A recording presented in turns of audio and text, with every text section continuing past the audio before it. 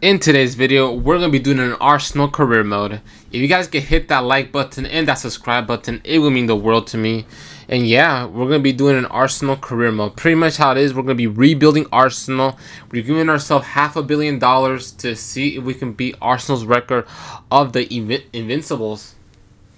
And yeah, this is how the Arsenal team looks like now.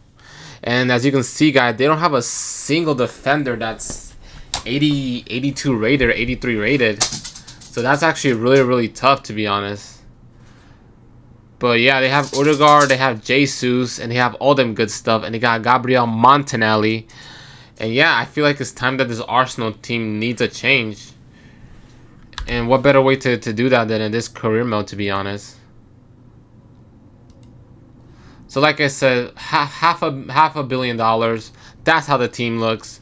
And let's just get right into it, to be honest. I think this Arsenal team should be really amazing. And obviously quality players like Jesus and Odegaard. And we're going to have to get a better goalkeeper. I feel like we can do some magic here, ladies and gentlemen. Boys and girls, people of all ages. And yeah, let's just see how we do against this Arsenal team. And just try to do the best that we can. Obviously, Arsenal are doing good in real life under Mikel Arteta, but in my opinion, I feel like the first signing, most of the money we're gonna be investing is in the back line, and I think why not bring a world-class center back and a world-class player like Virgil van Dijk. He's 30 years old, but he'll go up to 90, maybe 91. We'll offer 90 to see what they say. They counter 128. Oh, we'll have to counter with, I want to say 180, see what they say. They'll say 113. I want to go lower. I want to say as much money as possible. We counter with 110. We're just going to submit the 113 million offer, and we just got ourselves Virgil van Dijk. A world-class player, a world-class midfielder, and why not, to be honest? Why not? Virgil van Dijk, he has the height. And obviously, he isn't what he used to be in his prime. But yeah, he has the height, and I think it will be a world-class signing, despite Arsenal doesn't have a single defender that's 82 rated. And we just got Virgil van Dijk, ladies and gentlemen, to Arsenal. Obviously, this move is super unrealistic, because Virgil van Dijk will never join Arsenal. And yeah, we'll just put him for Saliba right there. That's our first signing of that more we have. And let's just go right back into it. And I'm thinking about a person who has a lot of quality, and the goalkeeper like Jan Oblak. And he's probably one of the best in the world. He certainly is one of the best in the world. And yeah, we're just gonna straight offer 90 million. They accept it straight away. And Virgil van Dijk, now Jan Oblak, amazing, simply just amazing. We're going to negotiate his wages here for the contract. 3 years. I think 3 years is more than enough. And yeah, from literally 500,000, 600,000, 600 million, we're up to 390. So that should be pretty fun and easy. 90 million for a goalkeeper like Jan Oblak. And yeah, let's put him straight into the lineup. And we went from 82 to 89 real quick. And yeah, this pretty much, the rebuild should be fun. And yeah, pretty much the purpose of this challenge, guys, is simply if we can beat Arsenal invincible record back in 2004 to see if we can go undefeated in the Premier League. We have already 2 quality players, and to do that, you're going to need quality players.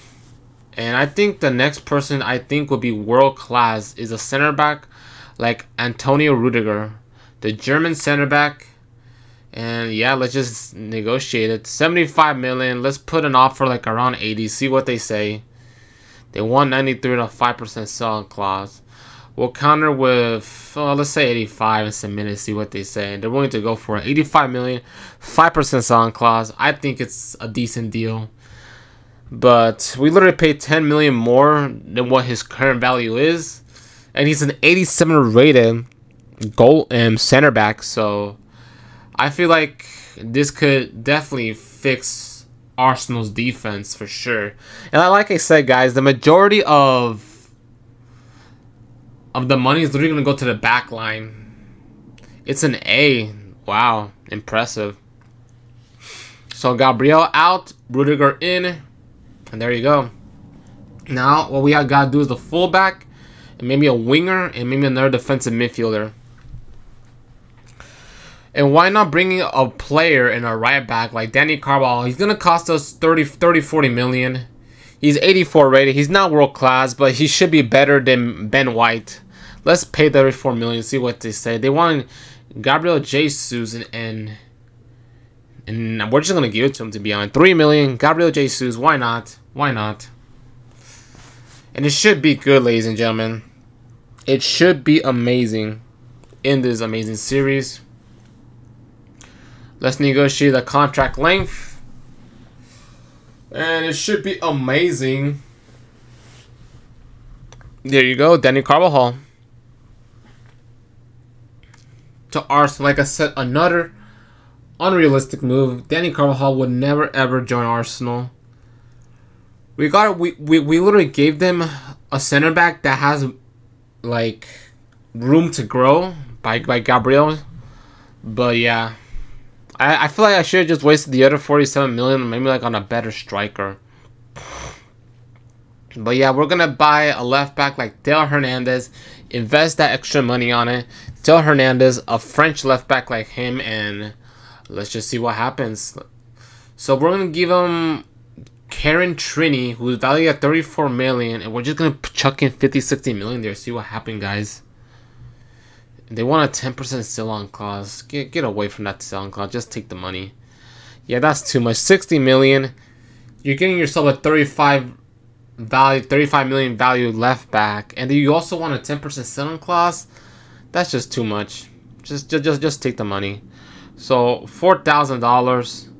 I mean, 4-year contract length, and yeah, it should be kind of decent.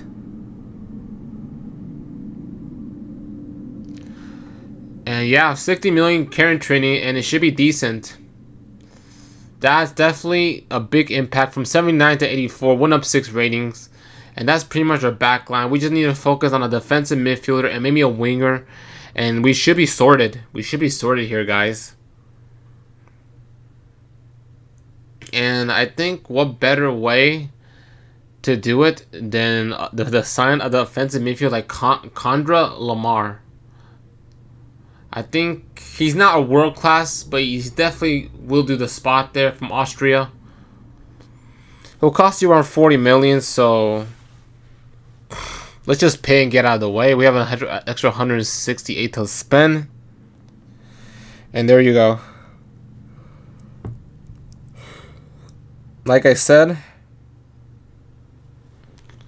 not a world class defensive midfielder, but he should be good enough to fill that spot, because I really want to invest the rest of the money on a world-class left winger.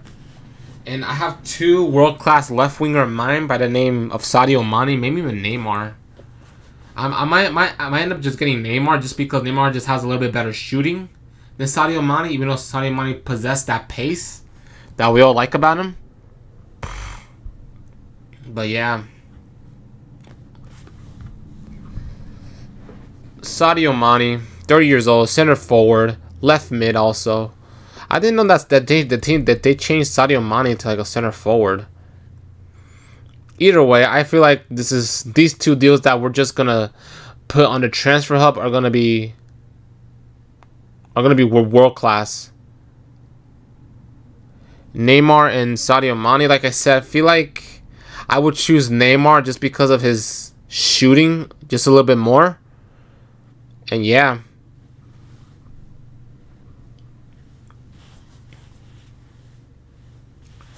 $101 million. We're gonna just give them 100 million. They want 117. We're just gonna pay it. We have the money just to get it out of the way. And yeah, we got ourselves the ex-Barcelona and now ex-PSG player Neymar, who's world class, 30 years old.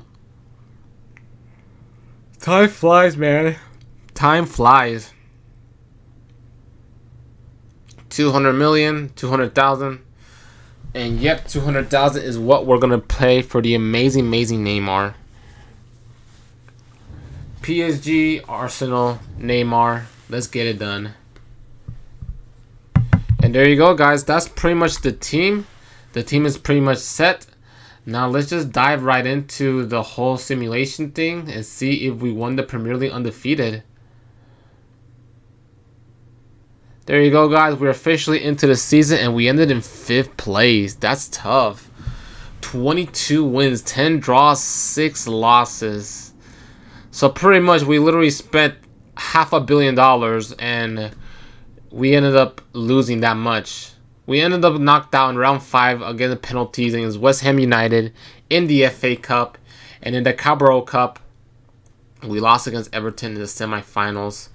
That is really harsh and really tough. In the Europa League, let's see how we did. Maybe when we won. No, it's Juve and Manchester City. How did Manchester City end up in the Europa League? But either way, Arsenal, we ended up losing the quarterfinal. Thank you all so much. Hit that subscribe, hit that like, hit the notification. That's how the table looks. Thank you all.